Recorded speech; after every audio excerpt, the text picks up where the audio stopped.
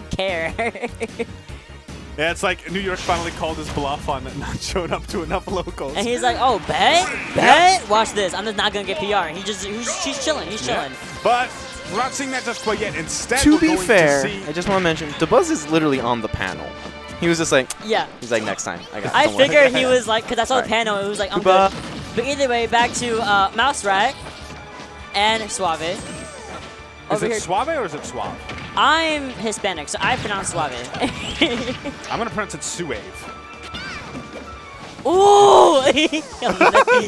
But anyway, this matchup, between these two players, we've already seen MouseRat play quite a bit, doing a really good job so far tonight. But as this matchup goes, I feel like it should just be Pikachu favored in a vacuum.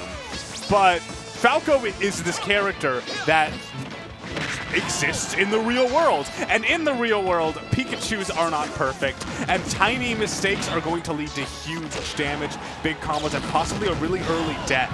Let's see if that can end up being true for Suave. There's no way. Oh, okay. Great. Great decision for Suave, because I had that actually, hey, not like that would have been absolute death for him, and he would have been in the most precarious situation ever, because Pikachu's or MouseRat is only at 60%. And Suave, we've seen this before, where Suave was in a really, oh, you're gone. But Suave was in a really big deficit against, I believe, Helper, and he pretty much brought it back Game 2 and Game 3, using the first game pretty much as like a analysis situation in order to gauge how his opponent works, how this certain matchup is, and of course, the dangers of Pikachu. Yeah, Pikachu, I hate you. And the thing is, with Pikachu specifically, I mean, there are a lot of characters that can edgeguard Falco. It's his biggest weakness. But Pikachu is maybe one of the single worst characters to try and get back to the stage against. Absolutely. And we had seen it earlier just now, in the first stock, where Suave was in a very serious edgeguard situation, was able to bring it back, thankfully.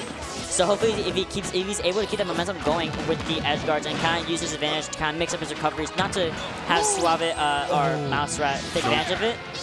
What a beautiful recovery. Yeah. Like I'm saying, mix it up a little bit. You had to mix it up in this matchup, because you do the same thing over and over again, you will get edgeguarded and killed so quickly. Yeah, and I'm already liking the angles. I feel like that's one of the biggest ways of mixing up your recovery. But as it stands, it's still a pretty good position for MouseRat. That forward smash sending all the way across the stage, and now he's at such high percent. Oh, wow, great job. Yep, getting that up smash as he should with Falco. Finally taking that first lock off of MouseRat. But him to the 118%, and that will definitely take him with the Thunder. Yeah, that Thunder is a very popular option for Pikachu's in disadvantage, because that Thunder itself spawns extremely early. It can definitely operate as a combo breaker, but the fact that the combo was completely dropped there meant that the actual explosion hitbox of that Thunder was what killed. This is looking pretty grim for Suave as now. But he tried. Yeah, this is the thing. Like, Falco gets edge guarded, and it's so hard for him to respond in kind. Like, Pikachu just has so many different mix-ups, angles.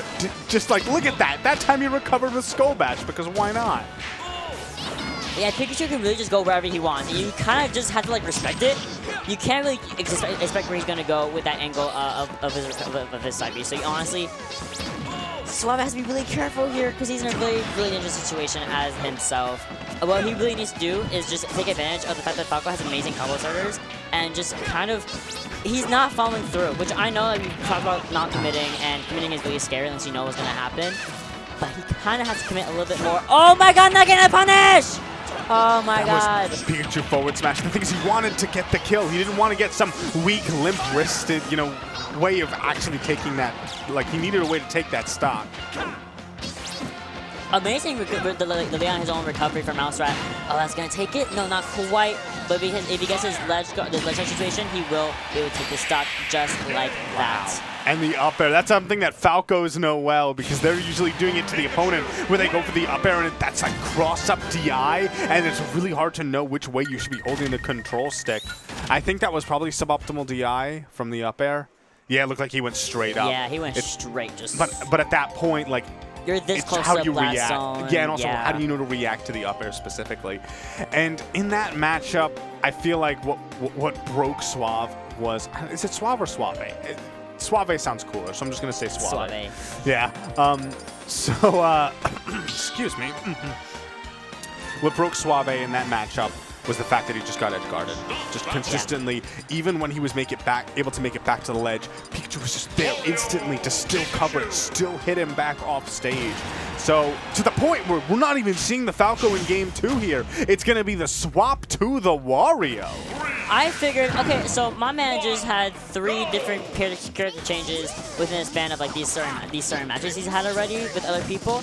We've seen him play Captain Falcon. We've seen him play Falco. Now we're going over to the Wario. I feel like a complete shift from the energy that Falco and Falcon kind of share together. They're very fast, speedy, and explosive characters. But Wario is it explosive in a different way. You know, he has that wow factor as well. And we already know we have one over here, Munel, great Wario player, who we seen use that WAF so amazingly. So let's see if we can see that happen with Suave's counter pick of Wario against Pikachu.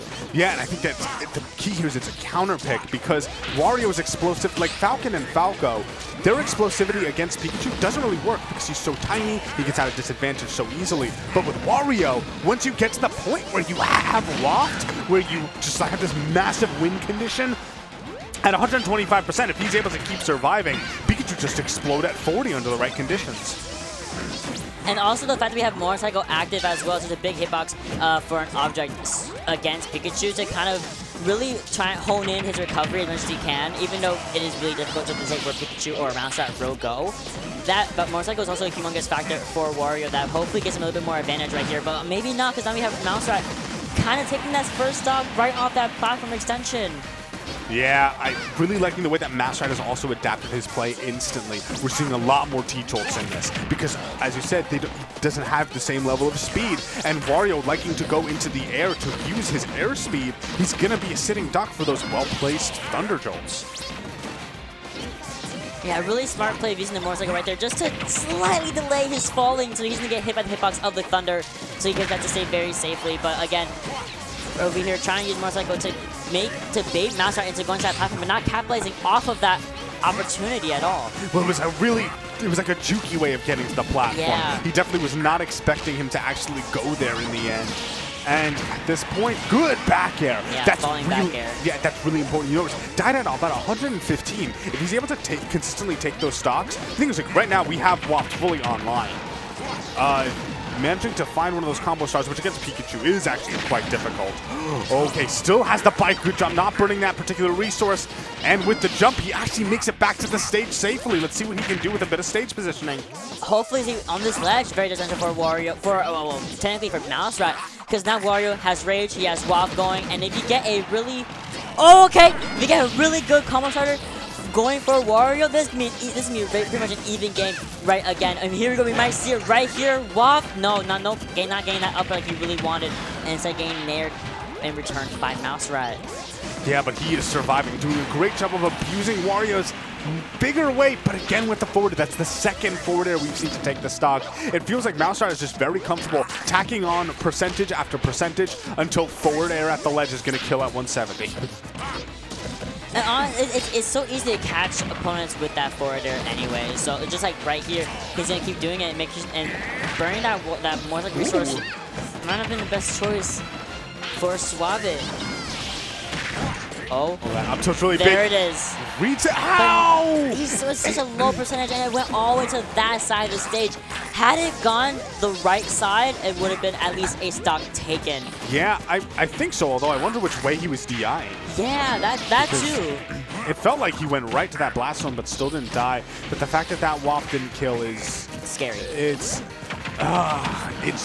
This matchup is so much harder for Suave right now, to the point where maybe you just try to play extra defensive, try and run away as much as you can, so at the very least you have a half loft available to you if you do manage to take this stock.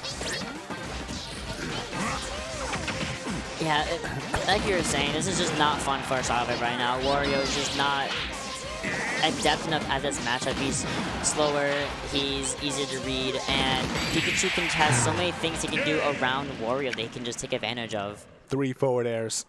All of those stocks were forward air. Well, I mean, every single stock. It's forward air. Just forward air, forward air, forward air. It's because, like, honestly, while he's falling with that forward air, it's still active. He's going to hit you at some point in that big not hitbox, of course, but that big space he occupies with that continuing forward air. Yeah, and like I think it also speaks to the approach. Yeah. The real, you know, the way that this matchup has already been engineered by MouseRat, which is that he was pretty confident in not getting hit by those waft starters. And as a result, he was able to have Wario at 160 and just tacking on percent, not fishing for kills, knowing that that was going to be, you know, his downfall if he did that. And instead, it is the forward air at the side of the stage at like 150%. That's like what was required of him, and it worked out perfectly fine. Yeah, that's going to be MouseRat moving on in the winner's bracket to the finals of his pool, or does he just move on into top 24? Okay, so 24. Yep, in top 24. And ooh, the next match that we're going to have coming up is going to be a really cool one. Soda. Yeah, VV Tab Soda. I assume that VV